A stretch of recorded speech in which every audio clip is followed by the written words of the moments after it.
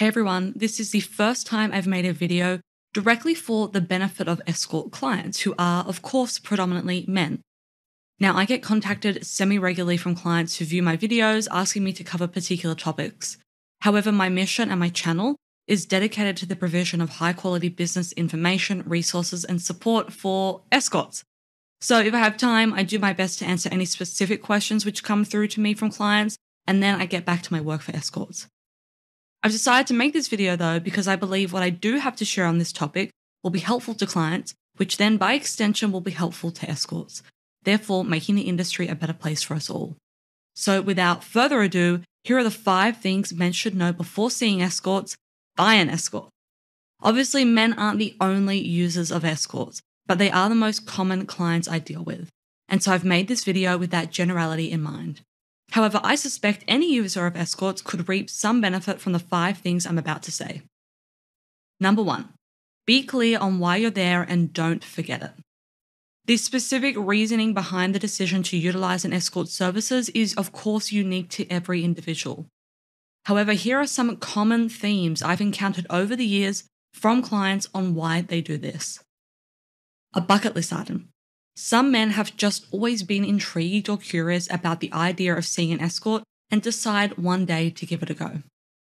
To escape sexlessness, whether that be because the guy is single, in a sexless relationship, too busy to date, or for any other reason. For relaxation and stress relief. Personally, when I'm stressed, I like a good old Netflix binge or a hot stone massage. But some people prefer the company of a woman with a side of sexual release, and who am I to judge? To feel desired, adored, and masculine. Now, of course, one may ask, is it healthy to get these feelings satisfied by an escort and not from yourself within? Good question. People satisfy all sorts of emotional needs in unhealthy ways or healthy ways every day. To experience a particular fantasy, physical desire, or sexual variety. Have you always been into an Asian woman but never dated one? Are you interested in kink and BDSM? Most desires and fantasies can be satisfied by one escort or another. And lastly, for the sheer fun of it. Although I'm sure if we were able to dig deeper with these people, there'd be something going on which more likely fit into the above 5 categories. Now, I'm not here to judge the healthiness or morality of any of the above reasons. That's another video for another day. But here's what I do want to say. Whatever reason you may have initially for seeing an escort, don't lose conscious sight of it. Because if you do, you may find yourself looking for something in the wrong place or get hooked and not be able to stop. Only you can decide what a right or wrong reason is to see an escort. But don't delude yourself into thinking you're seeing escorts to, say, try a particular physical fantasy you've always had, when actually you're just lonely and looking for a girlfriend. It typically won't end well for you, this type of delusion. Now, I'm not saying you can't start seeing escorts for one reason and then continue seeing them for another reason. Just be sure to retain your personal integrity and relationship with yourself by having self-honesty. Sex is a dopamine-inducing activity and it feels good to feel good. But this isn't something you want to let get out of hand. So be intentional about what you're doing and have the courage to continue to assess it and decide if it's the right reason for you to be seeing an escort. Number 2, don't engage in any unprotected services, especially if you have a partner. When I was working in a parlor, there were days I was with 6 different men or more, and maybe even a fellow escort too. Sexual intercourse of any variety, of course, comes with risks, let's face it. But let's not ignore the pure facts. Escorts, although extremely health conscious most of the time, because their income depends on it, are exposed to the potentiality of sexual health issues to a much higher frequency than the typical person. Many STIs are symptomless.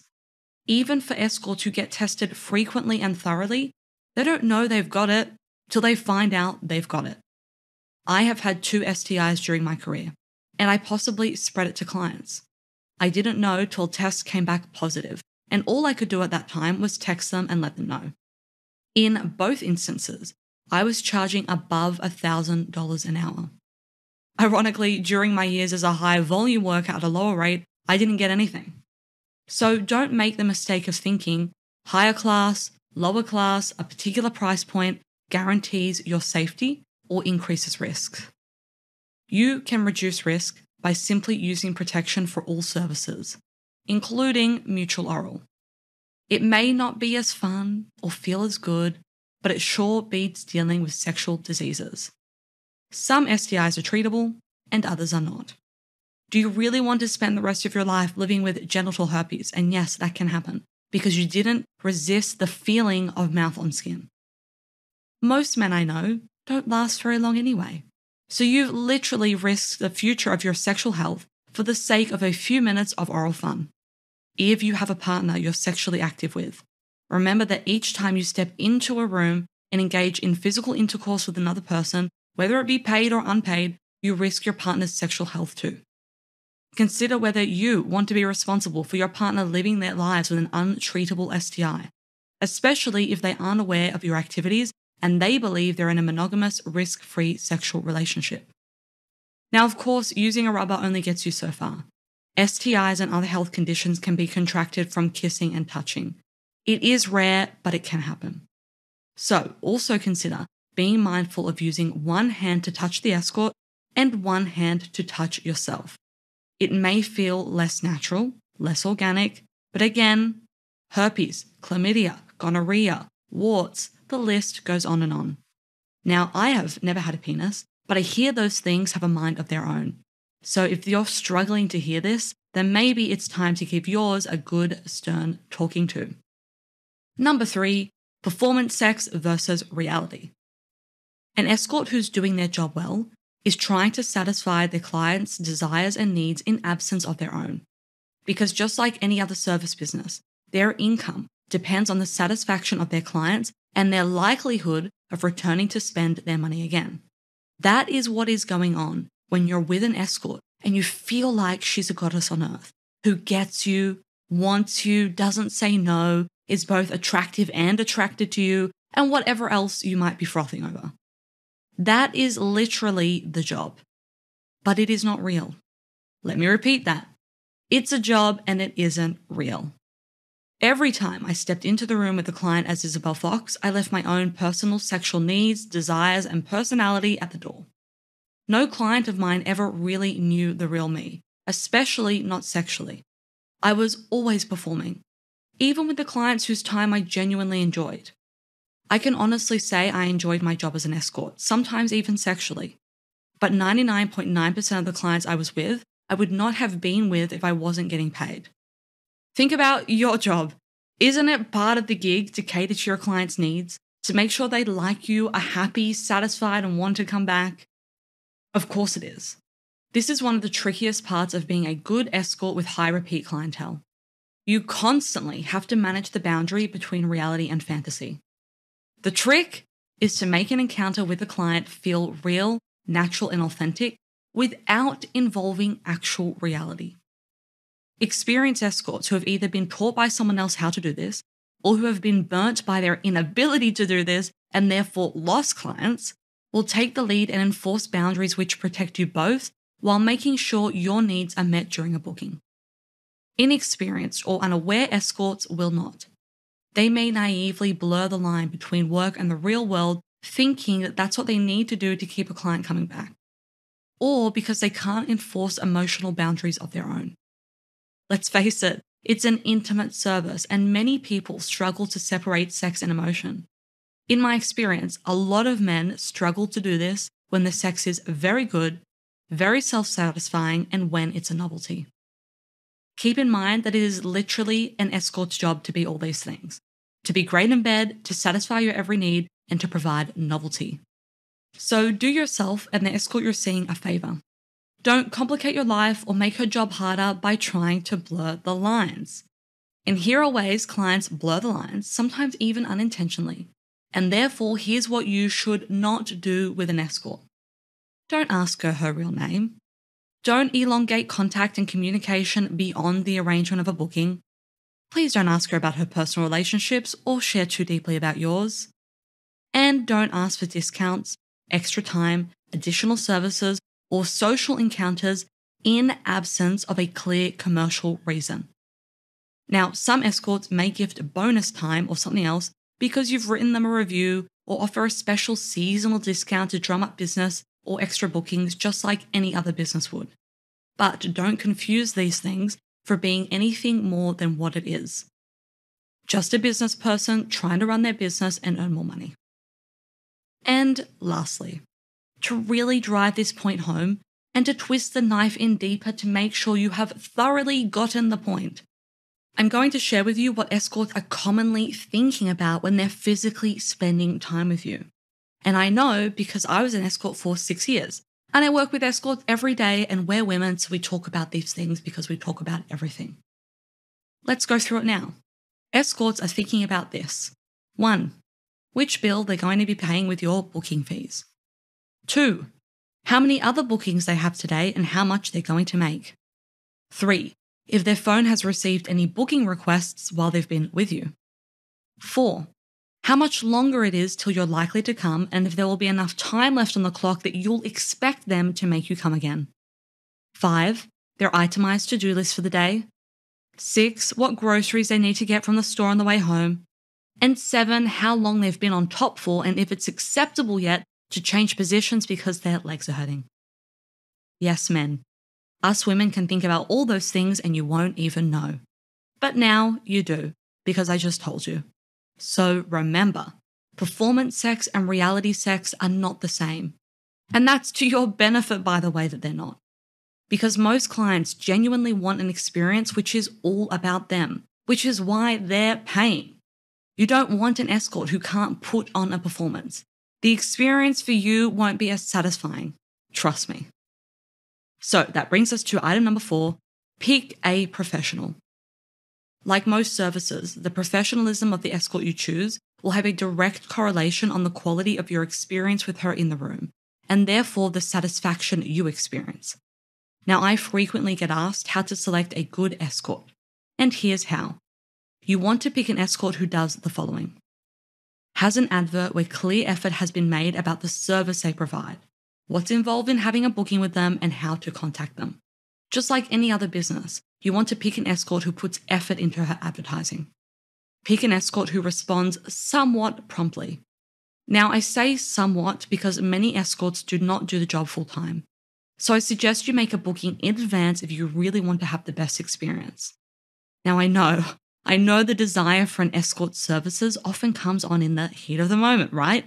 If that's the case for you, then if you've made an effort to contact that escort at least in advance before and paid a deposit and done her screening so she knows you're serious, she will be more likely to try to accommodate you at short notice. Pick an escort who responds very politely and asks questions about what you're looking for. Picking an escort who's polite is important because this shows she has a genuine care for the quality of your experience. You want an escort who wants to give you a good time, not someone who's jaded by the job and angry at all men. And lastly, pick someone who keeps to appointment times and plans. But this applies to you too. Escorts deal with an endless amount of time wasters.